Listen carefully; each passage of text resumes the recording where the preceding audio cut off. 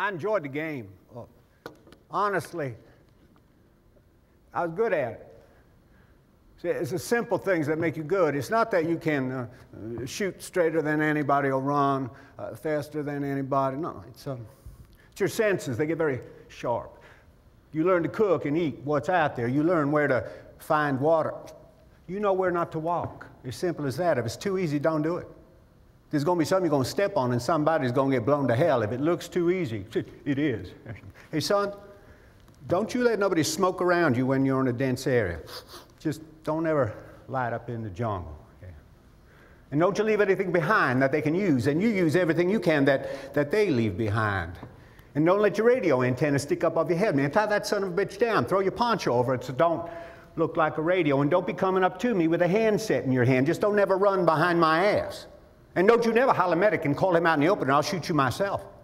Now, you sure don't want to put a new man on point, and I don't care what you see on TV or in the movies, and never, never, never put dumbass on your best weapon, your M60 machine gun. You want somebody that's strong enough to handle that gun, somebody that's good enough and brave enough to stay with that gun because it will draw fire. You're going to want to have 2 good ammo carriers with him because a rapid rate of fire can be a lifesaver. You're going to want a blooper gun or an M79 grenade launcher. Man, you got to know who your skilled people are. You got to know how to use them. You got to protect them. You got to count paces so you know how far you've come. Even if you're crawling, you're counting paces. If you're smart, you're going to carry a little rope so you can tie knots in it every time. You go 100 paces, 100 meters, you tie a knot. That's how you do it. When you can't see nothing, man, there's 100,000 ways to make a booby trap. You better learn to recognize them, because if you don't, bounce somebody, she's going to take you off at the waist. Son, you're going to be a double amputee. Yeah. Yes, I enjoyed combat. I enjoyed the game. I just did that to get your attention. Did I get it? Good. That was the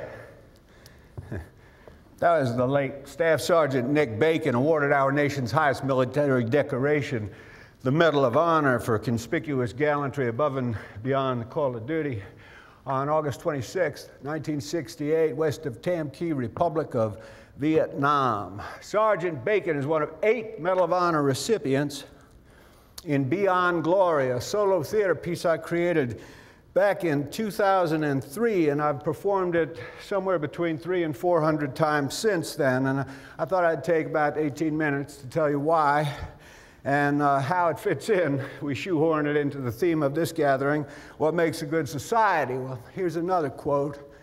The purpose of playing, both at the first and now, was and is to hold as 'twere the mirror up to nature, to show virtue her own feature, scorn her own image, and the very age and body of the time, his form and pressure. As regards the theme of this conference, there you have it. This quote posits that acting is greater than sheer entertainment, but is a form of truth-telling.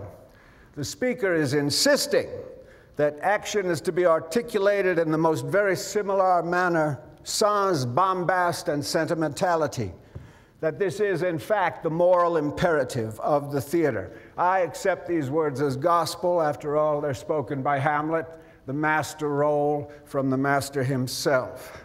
The age and body of the time. It appeared pretty fractured back in 2003, appears even more so today.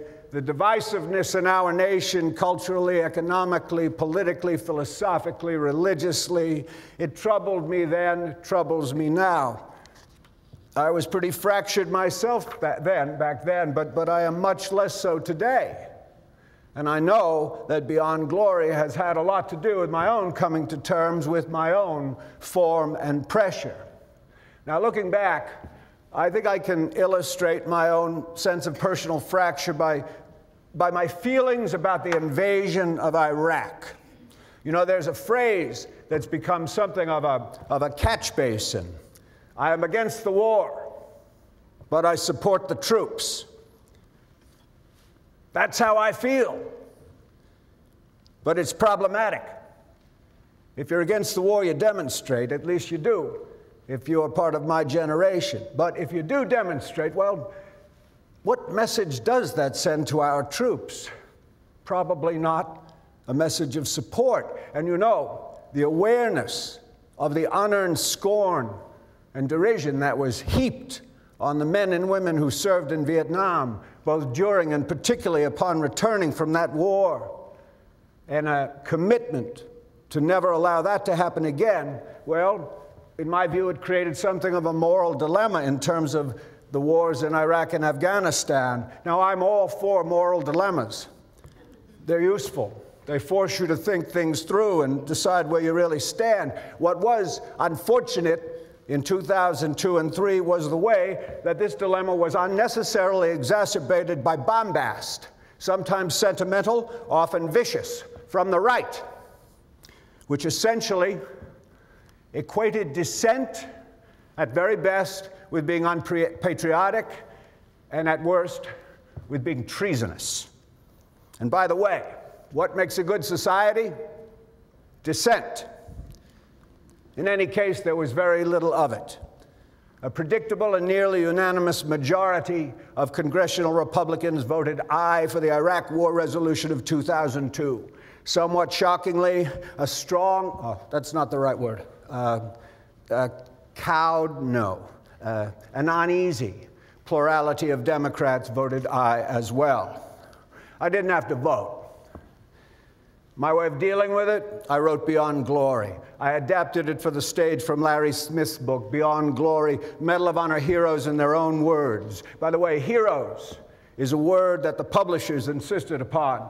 Larry Smith didn't want it, and the recipients, living Medal of Honor recipients all, would never, ever use the word to characterize themselves. I felt, but heroes they were, and I felt that the unvarnished truths contained in this book was a way to approach some of the divisions within my own self, within the country. I wanted to create an experience that all Americans could relate to, but that was not diluted and not namby-pamby, that had some teeth. Beyond Glory is shorn of politics. There's no flag waving in it.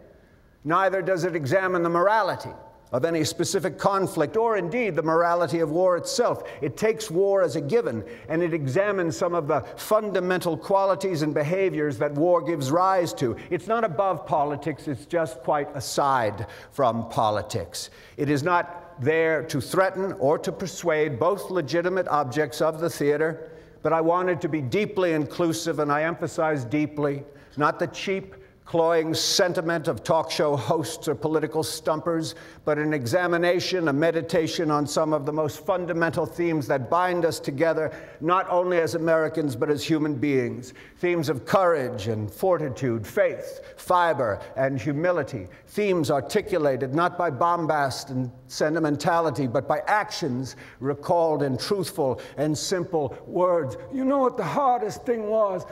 The hardest thing was laying there all night, listening to them beg for their mamas, all these young boys crying out for their mummies. That was the perversity of it. You see them telling me I did a good job when all these young men are dying. It's not very glamorous. No, sir, it isn't. It is not a good story. But then I guess it's consistent with war. Words like bravery, courage, they come after the fact. They are retroactive, retrospective type words. I think the biggest thing you find if you read the citations is there was a feeling that somebody had to do something. I did what I did because it was my job. And if I didn't do it, none of us were going to get out. My name is Clarence Sasser. Now, Clarence Sasser, medic, Mekong Delta, Vietnam. Clarence is still very much alive, but when I began work on Beyond Glory, all 8 recipients were alive. 3 remain, reason enough to tell these stories. Now, Clarence Sasser is black. I initially had some apprehensions about the propriety of my playing a black man. I got over it. It adds to the tour de force nature of the piece. You know, I play another black recipient as well, Vernon Baker from the 92nd, the fabled Buffalo Division. I never did get to meet Mr. Baker, although he did sign off on me doing the show, as did all of the recipients. But I always had a fantasy of knocking on Vernon Baker's door in the woods of Idaho, and Mr. Baker answers the door with his trusty M1 30-06 in hand. And I introduced myself by saying, Mr. Baker, my name is Stephen Lang, and I portray you in Beyond Glory. And Vernon Baker lowers the rifle and he says, well, I always figured it would be Morgan. Or maybe Denzel. But you would certainly be my third choice. As long as I'm in the voice, I went back down that draw, up that hill the next day. Only people left on that hillside were my dead men. And they're all barefooted. The enemy were gone, but they'd taken the boots and the socks off a dead man. My commission expired in 47, but I re-upped. In order to stay in, I had to go down to Master Sergeant, but I have no complaints. Look, this was the only country I had, and I felt in my heart that things would get better, that America, the United States, was growing up. Look at Colin Powell. I retired in 68, then in 96, I get a call from a university professor who asked me, what do you know about the Medal of Honor? And I thought, who the hell is this nut? But he told me the Army was investigating why no black Americans received the Medal of Honor during World War II. And he would like to come and talk to me. And I received the Medal of Honor on a cold January afternoon in 1997 from President Clinton. 7 were awarded that day, but I was the only one still walking around. When the president put that blue ribbon around my neck, I was thinking of 19 bootless men left on a hillside. Difficult words. Huh? I'm sure that so many of you are aware that veterans are so reluctant to speak about their experiences in combat. You know, I know my Uncle Sonny, World War II vet, a Marine. He never spoke about the invasion of Guam, although being a Marine was at the core of his own self-definition, his own sense of self-worth. And of course, Medal of Honor recipients are justly proud of their service, but they're no less reluctant to speak. It necessarily entails revisiting scenes of death and mayhem of the most intense and bloody variety. I mean, that's part of the criteria for receiving the decoration. A decoration, by the way, that is awarded posthumously a full 70% of the time. And add to that the fact that there's a certain confusion and sometimes guilt for being lionized, not only for excelling at the madness of war, but for having survived when so many good pals died.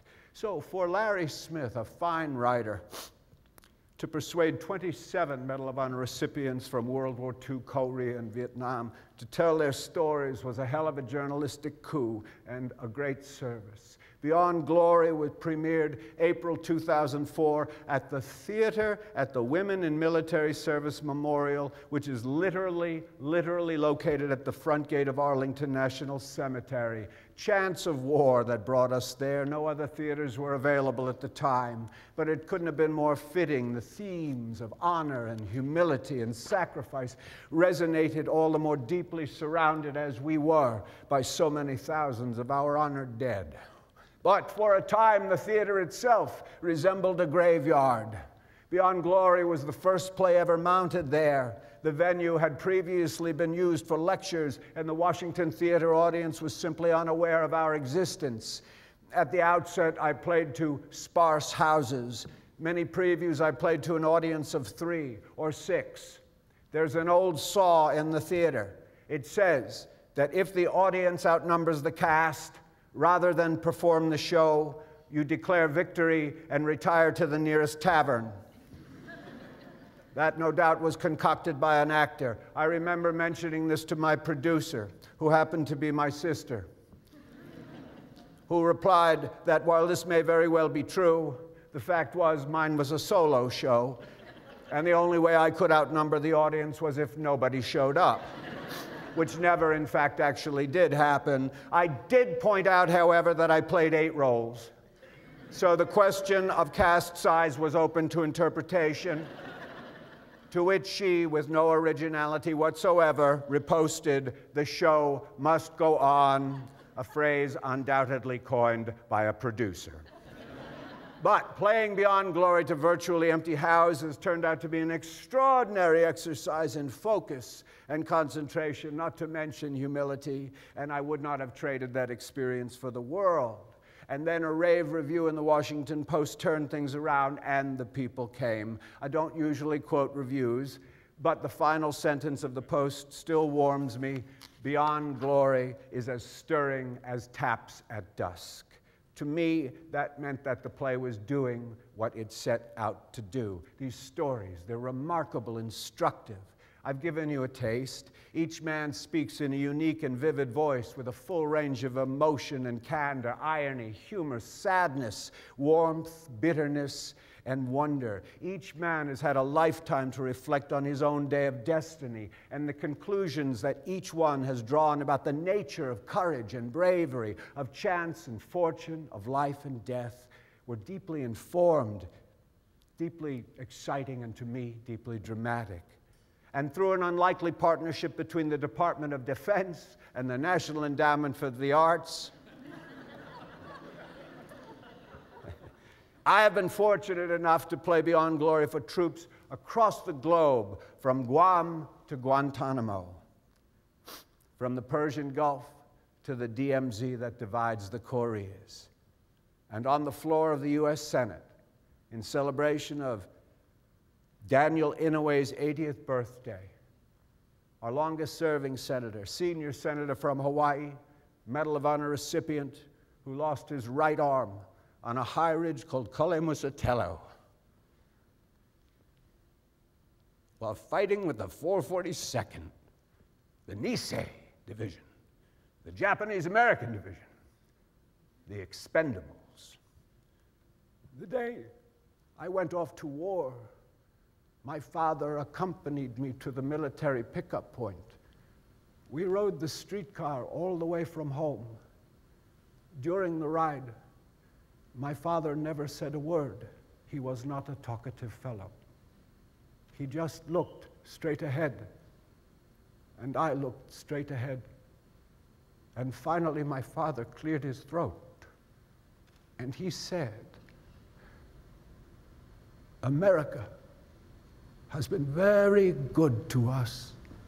America has given me 2 jobs, given you and your sisters and your brothers education. We all love this country. Whatever you do, do not dishonor your country. Remember, never dishonor your family. And if you must give your life, do so with honor." I knew exactly what he meant. I said, "Yes, sir. Goodbye."